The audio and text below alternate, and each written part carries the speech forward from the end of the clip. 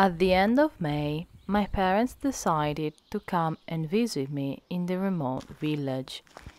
So I thought to take you along as well to show you around.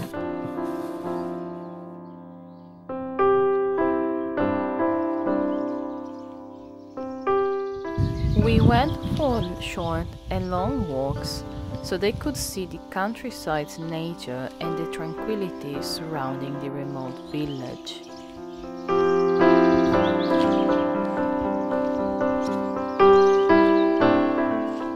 I think this was also the best season as everything was green and started to bloom.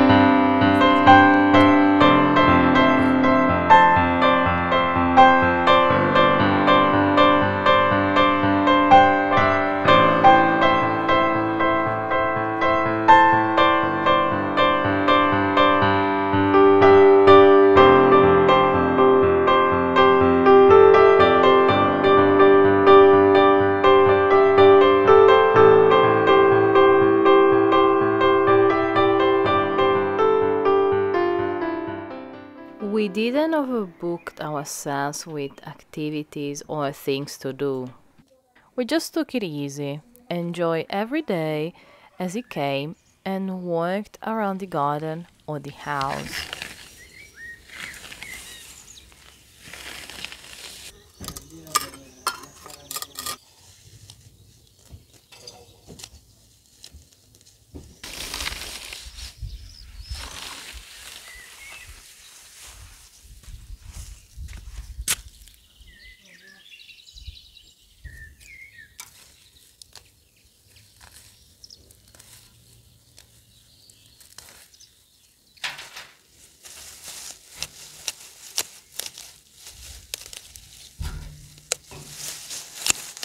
Something I really wanted to take advantage while I wasn't on my own finally, it was to have some sort of real sitting area, like a sofa.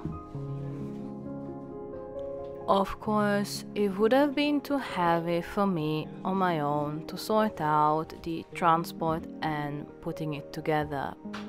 But finally, with the help of my parents, we've been able to do it.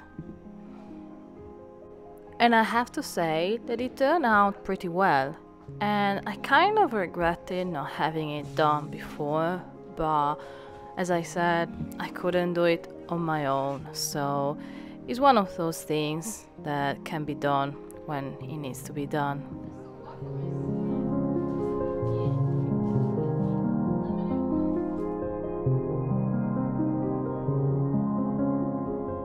And here the final result with the sofa. Finally it starts to look like a house let's say, like a normal house. Of course there's quite a few things around at the moment, but we sort things out slowly, but yeah, so far not too bad. I'm happy. I cannot tell you how happy I was for my parents to be there. Not only, of course, for the company and being able to show my parents around and everything, but also for the invaluable help that they gave me around the house. For example, if you remember last year, I found a broken, cut in half table in the barn, and my dad decided to put it back together to actually have a real table in the house. And also this project turned out pretty well considering the starting situation. And the things I'm most happy about is that we've been able to save this hardwood table made probably centuries ago and turn it into a piece of furniture for the house. We also found this cute lamp and we decided to save it because, of course, it was nice and still usable.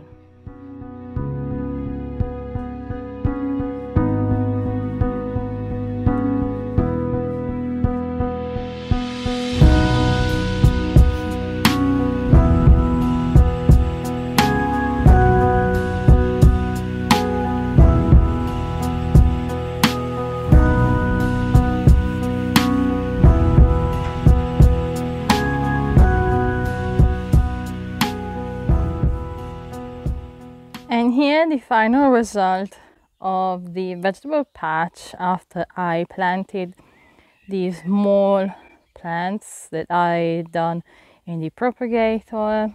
Here we have the chives, which didn't quite work as expected. I think next year I will just put it I will just sow it directly in the ground because it suffered quite a lot, the transplant, let's say. Here there was supposed to be some rocket salad, but I think it just didn't grow again. The only one who kind of survived the planting have been just the spinach, which grew quite a lot, very well, and the cabbages. Unfortunately for the rest, it didn't. Salads, I had to just sow them directly in the ground because as you've seen from the video, it just didn't grow after 2 weeks. So I just sow it directly in the ground once I prepared it. I'm really sad for the cucumbers. If you remember, they were beautiful in the propagator set, but as soon as I put them down in the soil, they just didn't survive. That's what's left, unfortunately. I think it has been too cold for them, so they kind of burn, but with the cold weather. And here I sow directly some dill, which is slowly growing, but yeah, I think this year was kind of a trial to see what works better, what doesn't. So next year I know already how to start, and yeah, but I'm happy with what I've done so far and what I've learned. Thank you for watching, and I'll see you in the next video.